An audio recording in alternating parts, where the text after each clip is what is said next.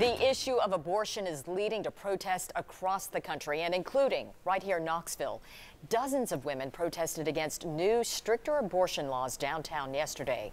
Tonight, we take a look at the numbers and examine how many women get abortions in Knox County and across the state. 10 News reporter Cole Sullivan has been digging into state records. And Cole, you found the number of abortions in Tennessee dropped sharply in recent years. Yeah, the number of abortions is down 35% in Knox County since 2008. Statewide, it's down about 40%. But like everything about this issue, the two sides don't agree on the reason for the decline.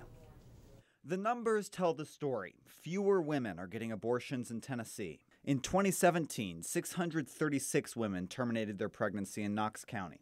That's down from 991 in 2008, according to data from the state. Most happen 7 to 10 weeks into pregnancy, and 60% of the women have never had an abortion before. There are 1,000 fewer procedures in Knox County than Davidson. Chattanooga only had 90 in 2017. There's a very stark difference in abortion starting to go down. Will Brewer is legal counsel for Tennessee Right to Life. He says the decline is because of new laws.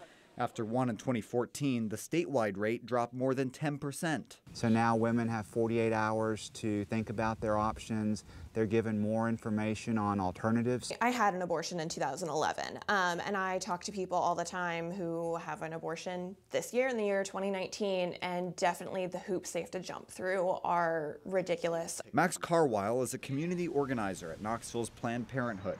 She says improved birth control access has brought the rate down for the number of women seeking abortions. Since 2012, access to birth control has significantly increased thanks to the Affordable Care Act. But Carwile acknowledges laws like that 48-hour waiting period make it difficult to operate. There were a lot of restrictions placed on health centers that made it hard for some providers to keep staying open, providing services. Carwile says in 2011 there were 14 abortion providers in the state.